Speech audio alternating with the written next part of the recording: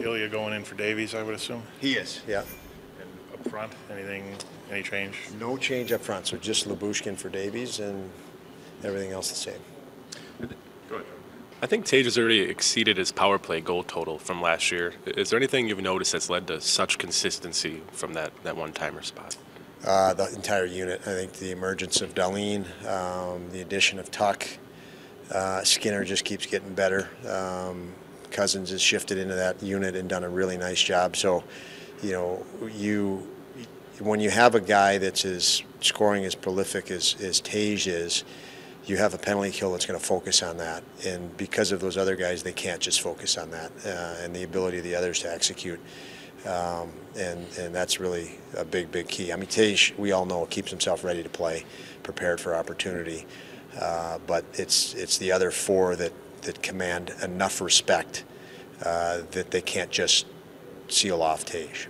He's named second star again this week. I mean, what is it about the makeup that all this increased attention, not just media, but other teams and everything, his game continues to evolve and it doesn't seem to deter from his game at all? The same thing that made him persevere to this point, the characteristics and attributes. He's relentless in preparation. He is ultra competitive. In between games, he's extremely focused on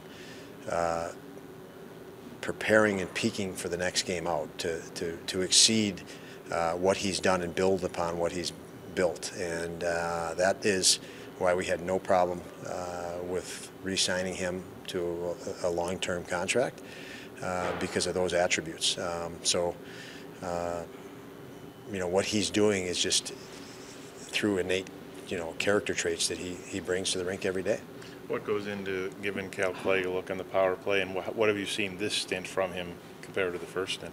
Well, it's always opportunity. So, the opportunity is now available because we're missing Owen Power.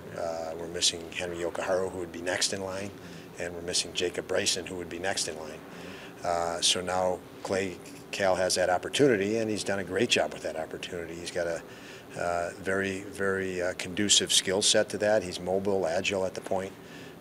He thinks pretty well offensively, and he's obviously getting to know us and our guys better and better each day he's here, and it's a pretty nice to have him with those attributes to fill in while we're fairly depleted back there. And understandably, Darlene and Samuelson got most of the attention in Colorado, but Clay was out there 23 minutes that night too. I mean, how key has he been on this trip given the injuries that you've had?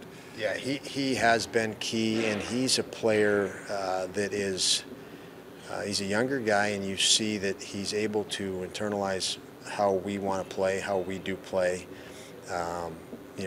He picks up and adapts to the surroundings of our group and what's asked of him. So he's progressed from training camp on continually. There's never not been progression, and tonight I would assume the same. And it's not only through good situations. A lot of time it's through just quick errors or quick mistakes. He's able to recalibrate and fix it, correct it right away, and learn from that experience. And that's probably the biggest reason why he's been able to progress the way he has since the start of the year.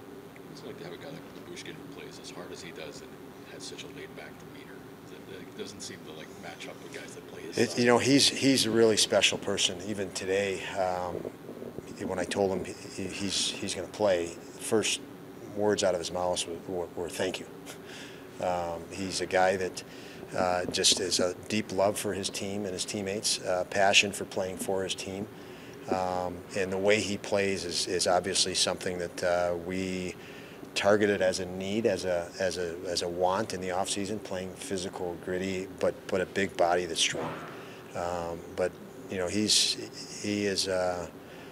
The things that you would not be able to pick up at home watching him, you could rate him a 10 in a lot of those categories, as I mentioned.